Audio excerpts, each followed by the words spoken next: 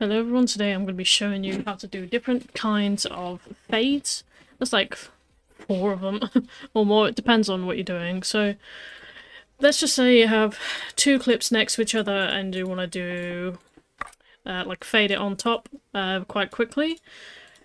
It would be a lot better if you had like the first clip a lot longer. For example, like either all the way above the second one, or halfway, depending on how you want your fade to be, but usually it's safer to do it the entire way because you have more control. And if you're like, oh, my clip's changing because you didn't make it long enough, there's a effect called slow motion. You just add that. Do that. Just bring it down. But it's a lot better to obviously Twixtor it, but if you don't have it longer, then you could do it with this. Doesn't really make that much of a difference. Just there you go.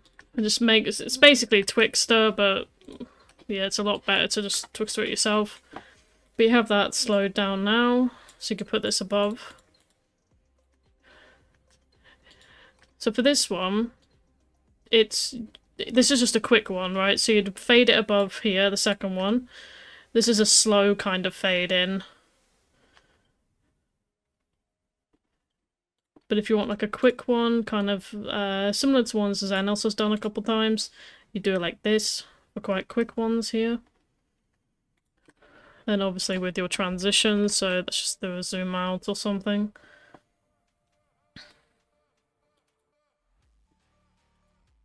Do a zoom out.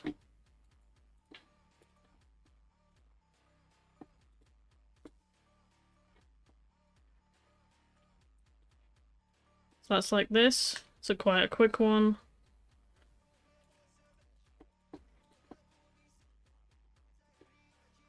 Like, let's say if I did a zoom in on this clip, I wouldn't end it like at the end here. I would kind of end it like near the end, near where it's kind of disappearing, like that. So it does it quite smoothly. Like this.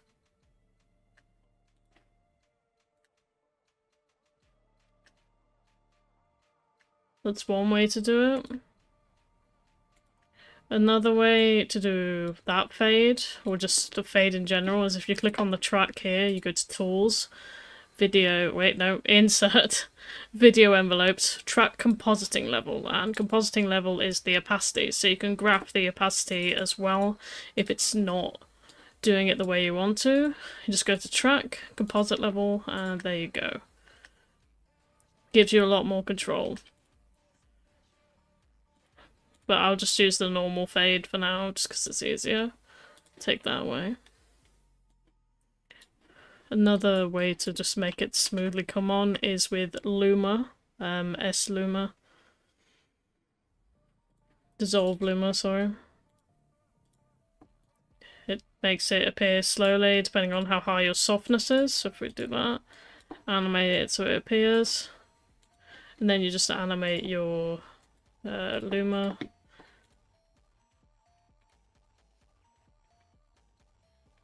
So it makes it a lot more smoother like this.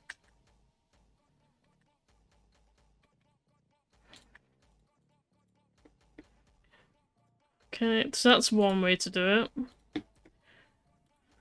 For a more kind of smoother fade. And then if you want it to kind of start appearing before the clip starts, bring it around halfway. Or like before halfway, depends up to you. Make it again, you have to make this longer. If you can't, if your clip switches, just use the slow motion effect. Very simple. And you would just fiddle around with the settings and drag it till about the middle. And then it'll slowly appear like that. And you can either just do the same thing, zoom in or zoom out. But the graph will be different instead of just a normal graph. First of all, put your end keyframe where the fade ends. or where you just want it to end, make the graph more like this, because if you do it like this, the transition's going to start here and you can't even see the clip yet. But if you do it here, the transition was going to start, well, where your marker is, or like slowly start and then go. So if we add that.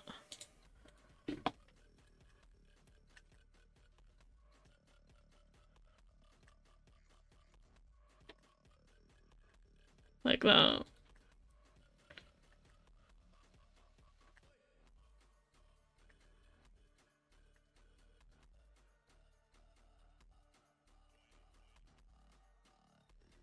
Then you'd obviously add your like little shakes, position shakes or something. So if we see how it looks like, just a small position shake.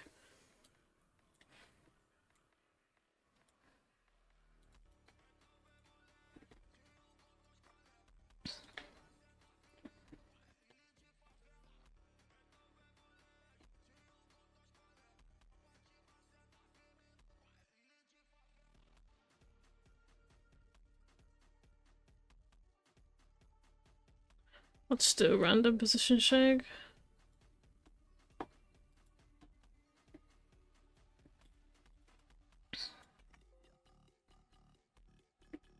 Like that.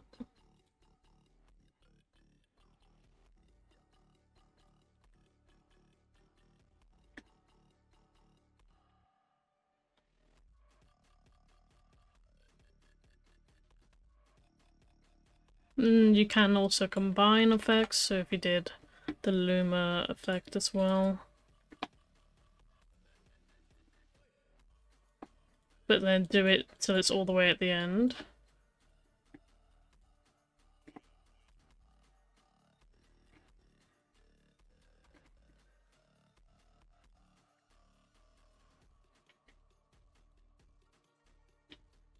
And that's just like simple fade.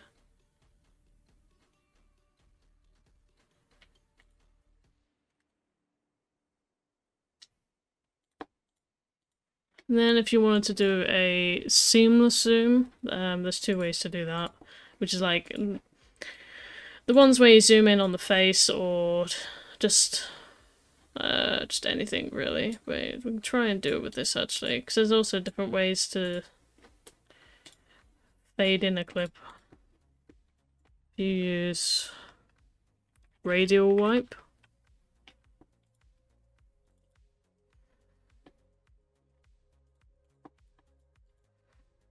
You can see you could like slowly fade it in like this as well. Although this looks odd since it's a zoom out. These look better in zoom ins, but you can kind of see where I'm getting at with this.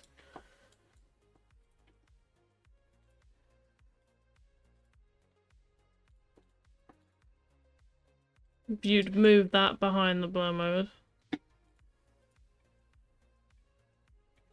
Then you can see it's slowly fading that in.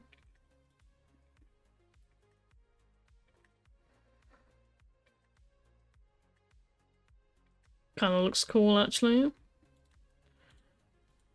Then another good way to do it, either adding it to your clip or with the adjustment event, tint. So you can kind of make both of the clips, not tint, sorry, tritone. So you can make both of the clips look like the same color.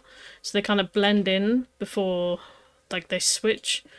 So if we do this, just the default color for now, bring it back to the original here, they kind of, you can see it blends it. So if we just make the graphs quite tiny.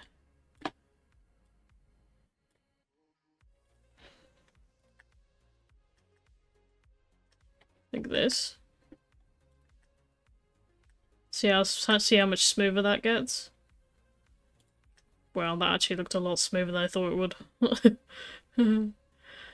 But this works as well. And then also blur. Just add it on top of whatever effect you're using. Lens blur. Looks great. We add some lens blur like this.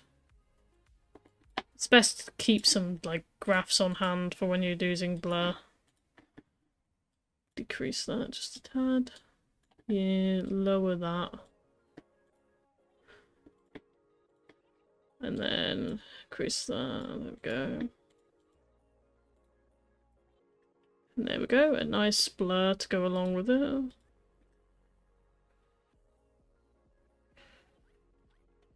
Does it nice and smoothly.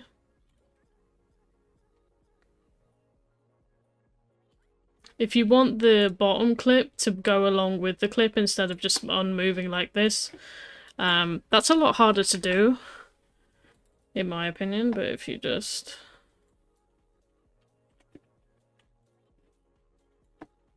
start it where the clip starts moving, so it'd be here, and then end it where it disappears, or like a frame behind where it disappears. Bring it out a bit. And then add your graph. It's going to be the same one as the zoom on the second clip, just something like this. Okay, maybe more. Like that. It's starting a bit too late. So I just bring this back. Oh.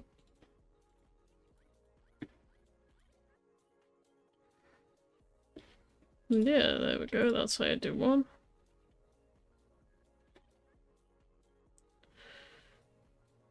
Smooth little fade transition.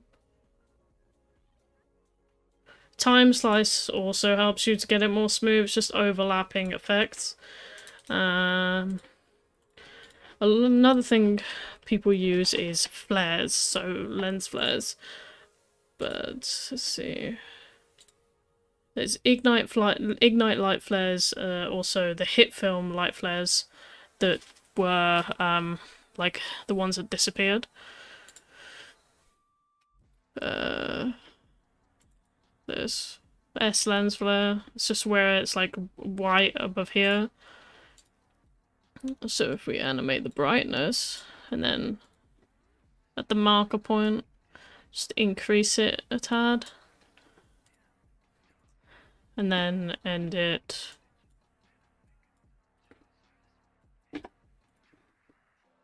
It's just the same, very small, minuscule grabs.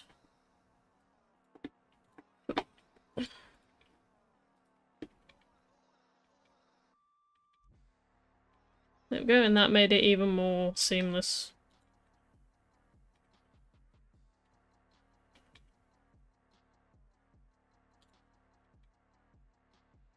Yeah, that is how you do fades. I'll do another tutorial, like a part 2 on the seamless zoom fade, because there's two ways with 3D cam and the normal way, and just 3D cam takes ages, so I'll do that on a separate thing, but that's basically how you use the fades, with Luma Wipe or with the insert video envelope or just the normal fades.